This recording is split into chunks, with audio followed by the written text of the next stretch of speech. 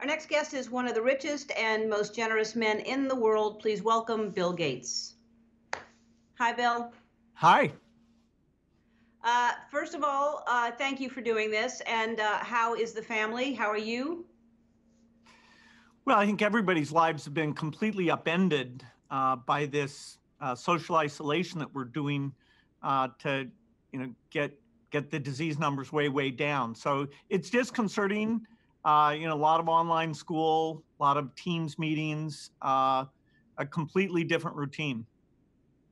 Yeah. So my question is, you warned everybody about this in a TED Talk in 2015. You predicted this would happen. Uh, and so I'm sure you're very prepared because you knew this was going to happen. Do you feel like you prepared for this? I mean, even though this probably surprised you beyond what you expected. Well, the goal of the 2015 talk and the detailed article in the New England Journal of Medicine was so that the government would do the work to be ready for the next epidemic. And that would have meant that we would have had diagnostics very quickly, drugs very quickly, and even a vaccine, all of those things dramatically faster than what we're going through here. Over the last 5 years, the foundation and others did make investments in things like a coalition called CEPI that will help get the vaccine out faster than would have otherwise been the case. But only about 5% of what should have been done to get ready for this, because this is even, worse than war, and yet the amount that was put into it, the amount we practiced and had, the ability to make these tools, virtually nothing was done.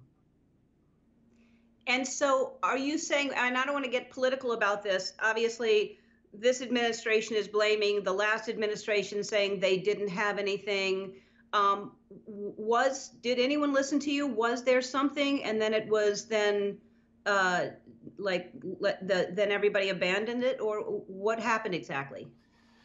Well, it's hard to know how much to spend on something that you can't really compute the probability in any particular year that it's going to come.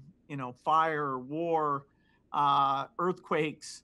And so government, they look and they see we had epidemics like the Ebola epidemic in Africa that should have gotten us ready. Then we had Zika, but a respiratory pandemic that's very widespread, really we haven't seen anything like this for the 100 years. And I actually thought that anniversary of 1918 would galvanize people as well. So a few things were done. Some countries, even without that preparing in advance, have acted in a way that made sure that very few of their citizens die and they don't have to shut down their economy.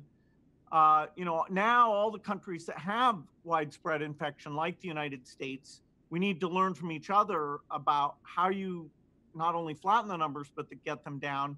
And then, with luck, in early June, if the whole country does a better job of shutting down and we get prioritization of the testing that's going on, what policies should we have? Because until we get almost everybody vaccinated globally, we still won't be fully back to normal.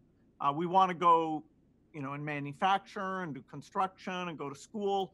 But there will be things like big public events where the risk will outweigh the risk of a disease rebound. So you just said June, but we aren't going to have any vaccines for probably a year. So I can't even imagine going out to a crowded restaurant or anything in June or July if we don't have vaccines. How do you see us acclimating back into a normal life when we don't have the cure for this? Well, your point's a very good one, which is even if we're doing the right things, where we've fixed the testing problems, we're making sure people are strict about quarantine, we're doing really good contact tracing. And so the government is able to encourage some type of activities to resume. Even so, the populace has been thinking about this infectious disease enough that people will be reluctant, even they say, okay, it's fine to send your kids to school. I hope we have enough proof that everybody will feel like they go along with that. Or if you want to reopen a factory, do enough workers show up that you can really engage in that activity. Some things like restaurants will probably have more spacing and the demand will be reduced because what we've all gone through here. But we need to start getting things back to normal. They won't be back to normal until we either have that phenomenal vaccine or a therapeutic that's like over 95% effective. And so we have to assume that's going to be almost 18 months from now. But I mean, you and Melinda, first of all, that's why I call you the most generous, and I should include Melinda in this too. You're both extremely Yep. generous. You donated $100 million to fight this as soon as this started in February. I think you donated the money. So that 100 million is going to go towards obviously trying to find a vaccine, but also this therapeutic that you're talking about that will be like a temporary fix. That's right. The foundation does far more in terms of infectious disease work than any group in the world. And so we've reprioritized, and everybody in all our grantees now prioritize this coronavirus work. So, even polio eradication, we're not able to work on that, or new drugs for HIV, but that skill set is very applicable to helping pick which drugs should go into trials and which vaccines we should build factories for, so that if one proves safe and efficacious, we can make billions of doses. So our whole thing is upended. We're giving money to up the testing capacity because in developing countries where they can't do these quarantines, that's where, sadly, the vast majority of the deaths are likely to take place. Yeah. All right, we're going to take a break. We'll be right back after this. So if I still don't, I mean, I can't wrap my head around if we don't really have a cure for it. Like, I'm doing my show from my house, and as a lot of other people, that have shows are able to do. But I can't imagine having an audience all kind of sitting next to each other, and that being, because also, isn't it possible that it comes back in the fall? Well, we don't know how seasonal it is. So that would actually be good news, that if the force of infection went down in the summer, that would make this thing of getting the case numbers way down. So we start opening up. That would actually make it easier. But you're right, then we'd have to pay attention to it coming back. But there are ways of doing that China is showing, South Korea is showing, that the risk of infection is very, very low. So you might be back in your studio because the way the workers engage with each other and the amount they can be tested to make sure nobody's infectious will be very different than what we have today. You may or may not have the audience. I would guess that will take a lot longer than going back to the studio for the filming itself. Speaking of that, I mean, there's no cars on the road, very few planes. I mean, it's obviously affecting the economy in a bad way, but the planet is benefiting from this. And I know that's been important, the environmental issue for you. I mean, they just said the air in Los Angeles is cleaner than it's ever been in the history of, I mean, ever. That's amazing. Yeah, I wish that all our jobs could be done from home as well as your job and my job, but for people who are in restaurants or factories or construction or cleaning, they're looking at their livelihood going away. And so sadly, like many bad things, those who are in the toughest circumstances are going to bear most of the pain. And so we want to get into this semi-normal phase as soon as we can. And then the vaccine is the thing that will change things. And that's why, really figuring out how do we make sure it's safe, because that when you give it to 7 billion healthy people, that's super important. So the challenge we put to scientists at the foundation and many, many places who are working night and day on this is very high. And, although the best case is actually shorter than 18 months, we don't want to create a lot of expectations because we really aren't quite sure. So people like Fauci and myself are giving that as kind of the likely date. It could be better, it could be worse. So 18 months, and the economy is already, as you mentioned, I mean, it's heartbreaking what's happening to people out there that were already living paycheck to paycheck and now don't know when they're going to get paid again. And it's a strain on unemployment. Everyone's, it's an issue for everyone. So how does the economy bounce back from something like this? Do you have faith that it will, or how long do you think it's going to take? Well, it won't go back to normal in some very rapid fashion, because not only do we have these factories shut down and all these activities have ceased, even as we start them back up, people will still be a bit leery about going out, and they will have seen their investments and their job security greatly reduced. So the strong economy we had will take several years before that comes back. The good thing about the economy is that eventually it will come back. The medical price that will be paid by countries all over the world, that's a lot of deaths that will simply never be able to reverse that at all.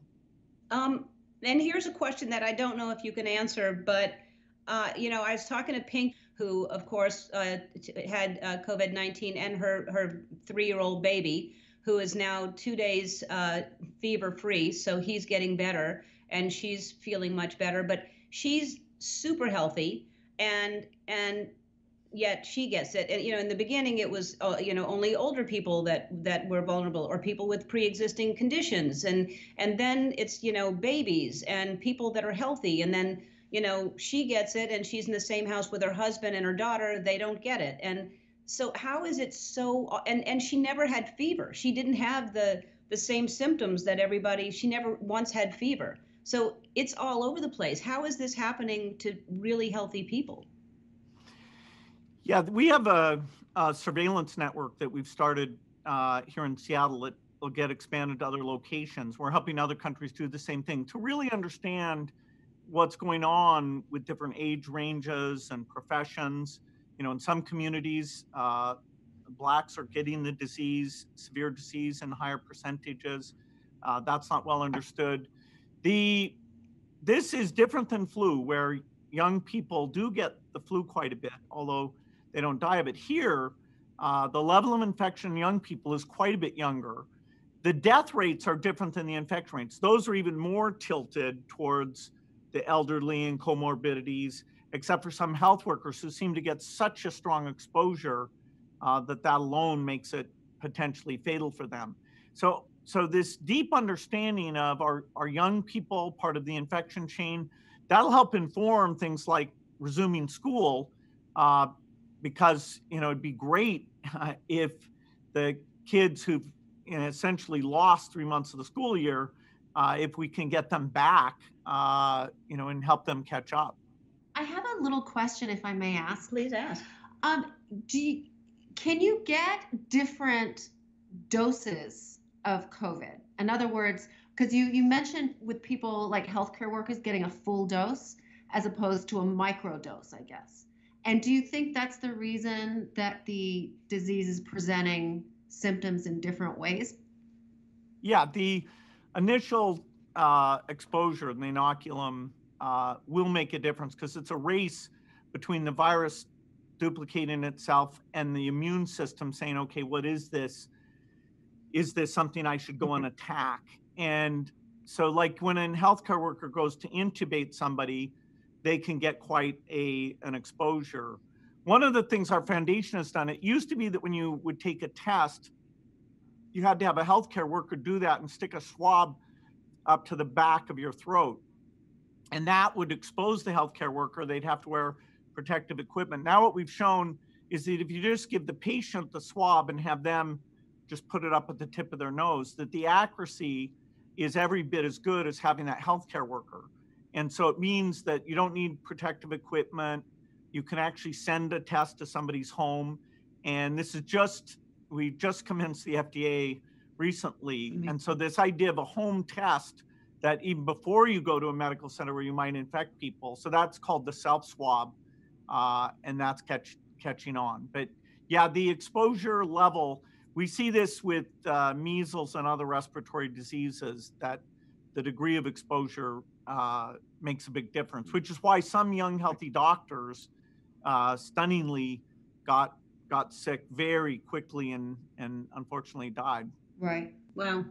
Well, thanks again for everything All you're right. doing. You're a good guy.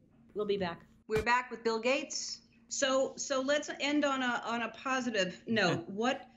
What gives you hope, and what should we look at as hopeful in this situation?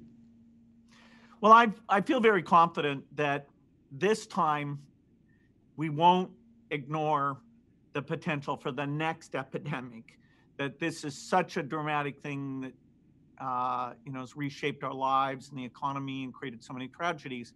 We will get ready, and the work we do there will have benefits to other infectious diseases as well. I also think we have great examples of heroics where people are stepping up, where communities are coming together to solve these problems. And so although it's very bad news, almost a kind of worst case scenario, the ingenuity of people, the compassion of people, the amount they're giving of their time and money, I think, hopefully this will renew our sense that we're kind of in this together, in our communities and our country and in the world, because, until we stop this disease everywhere, we'll always be at risk of it coming back to the United States. Yeah, I agree with you with it. It's giving all of us a sense of, some people have always had compassion, but I think a lot of people now are getting that. And one last question: what do you look forward to the most when all this is over? What do you miss, and what are you gonna do first when this is over? Well, there are things that were high priorities, like stopping HIV infection and getting polio eradicated, that sadly, even though we're able to repurpose, all that expertise to go after this epidemic, those things, this is a big setback. So I'll be thrilled when the other work can resume, that we go back and say, okay, how much did polio spread back during this, or how much were these discovery programs interrupted? I think everybody's going to be super excited to have their worries of 4 months ago being the ones that are top of mind once again. Yep. Well, you're a great guy, and say hello to Melinda, and thank you so much, and I'll see you soon. All right. Thanks, Ellen. Thanks, Bill. To see what else Bill has to say, check out his blog, Gates Notes. Go to our website for more information. Hi, I'm Andy. Ellen asked me to remind you to subscribe to her channel so you can see more awesome videos, like videos of me getting scared or saying embarrassing things, like ball peen hammer, and also some videos of Ellen and other celebrities, if you're into that sort of thing. Oh! God!